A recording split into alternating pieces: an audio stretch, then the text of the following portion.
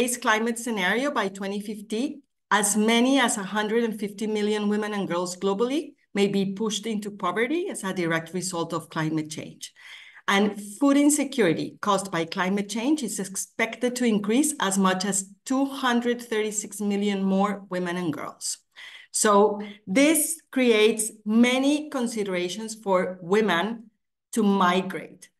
And climate change amplifies existing gender inequalities and posing unique threats to health and safety, which sometimes we are not necessarily connecting all these issues. But we need to make sure that we understand that no crisis is gender blind, and our response cannot be gender blind either. So we live in a world where gender-based discrimination has made that women and girls have limited access to land, to other natural resources, and also to decision-making, for example, for financial services, for social capital, for technology. For many women around the world, this will impact in their decisions to, for example, migrate in the context of climate change because of scarcity of natural resources and seeking job opportunities. But this immediately puts them at risk of human trafficking, for example.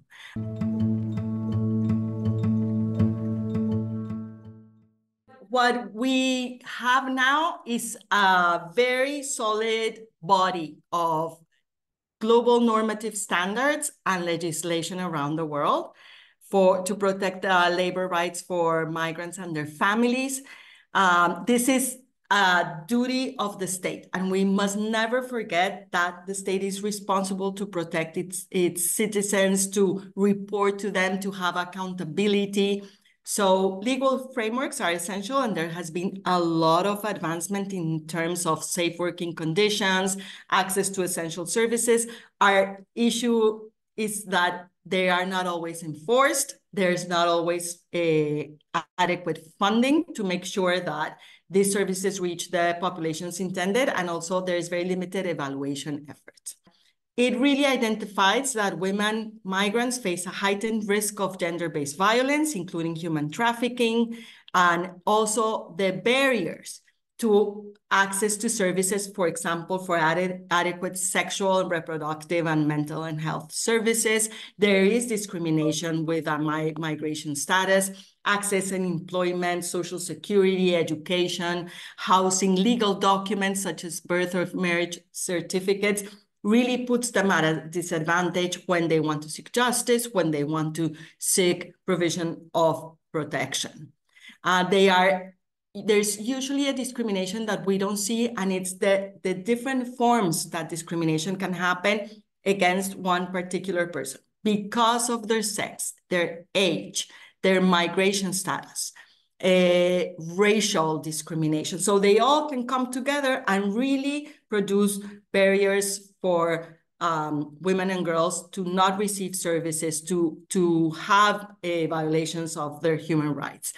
But this recommendation mandates state parties to ensure that migration and development policies are gender responsive, that they include sound disaster risk consideration, and that the factors of internal displacement and migration are understood, and that there are services throughout the continuum of the migration. So this information has to be incorporated into national and local plans and be monitored so that women and girls can be protected. What we need the most is to invest in the collection, analysis, and dissemination of sex disaggregated data.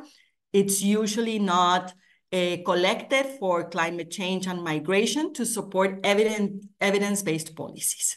So this is what we really need to make sure that we include the populations that are migrating, ask what are their needs, and be able, including to collect data that can be compared to know where we are advancing and where there have been challenges.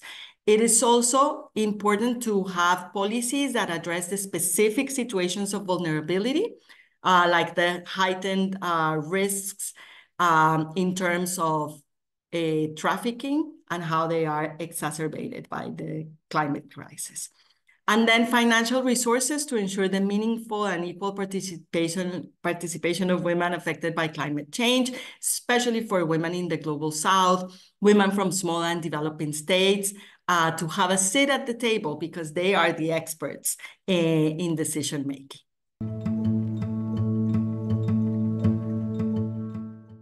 Years ago, in the Commission on the Status of Women, all ministries of gender equality around the world come together to discuss this very topic in New York around International Women's Day. And the priority theme was achieving gender equality and empowerment of all women and girls in the context of climate change, environmental and disaster risk reduction. And I invite everyone to come to UN Women's website and look for Commission on the Status of Women. And then there you will see what states have agreed to protect women and girls. So in this particular year, which was 2022, the Commission reaffirmed that women's and girls' leadership is essential to address climate change, and it called for the United Nations system, for international financial institutions, and for multi-state platforms to support member states in their efforts to promote gender equality and to make sure that policies and programs are fully funded.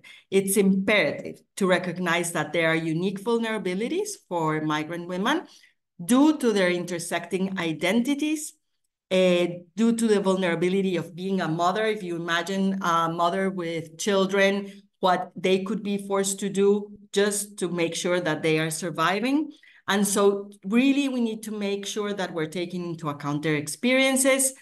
We need to ensure that migrant women can have education and capacity building initiatives that can enhance their participation in climate action. Also, it's fostering solidarity and collaboration around this topic because there are so many priorities. The world is increasingly in conflict and there are so many needs, but we can never forget that a resilient community, women who are empowered, are the first component of a peaceful world. And so trying to address the very urgent needs without looking at how we build a more sustainable community with increased participation is what's keeping us in conflict situations that will only increase.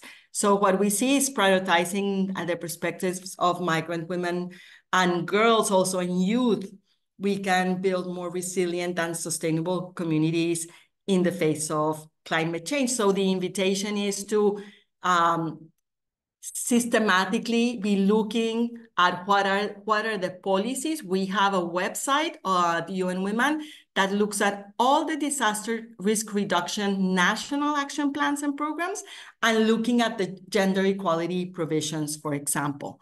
For migrant workers, we are also working with different other UN agencies to ensure that there are safe conditions. So it's looking at the life cycle of women, at the needs not only for jobs, but for education and the opportunities for participation, and then making sure that we can hold governments and international organizations to account by reviewing their budgets invested in women, by evaluating their policies.